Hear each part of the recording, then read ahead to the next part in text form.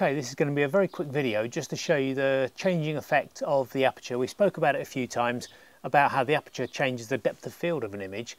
I'm just going to show you a very quick and simple way to actually illustrate this.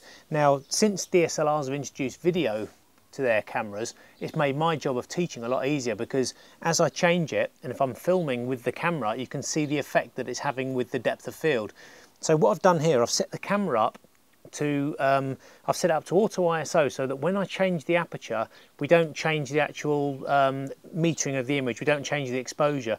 So as I decrease or open the aperture up, the exposure shouldn't change, but you should start to see a difference in the background. Now I'm starting off filming at f22, so you should be able to see a lot of the image in focus, and I'm going to open it right up to f2.8. So as I change it, you should see the background start to get blurred. So let's do that now. Let's set it running,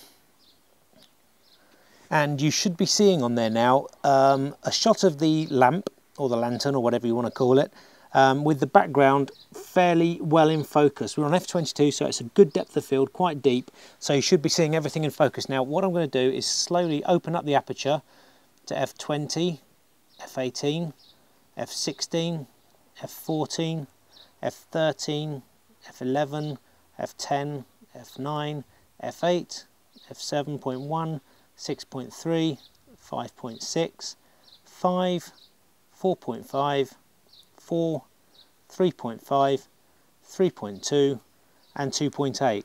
Now you should be able to see that the background has gone quite blurred. So as we've opened up the aperture, we haven't changed the metering at all, we haven't changed the exposure, but the background has gone completely blurred. So you can see the difference there between f2.8, and I'm going to quickly whiz it back up to f22, and you can see there the background's gone sharp again. So we've got good depth of field, a lot in focus with a small aperture of f22, back down to f2.8 where we've got a very wide aperture and not much in focus.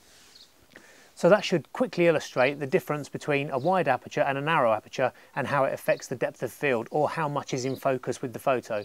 So remember that, and use the aperture to your advantage to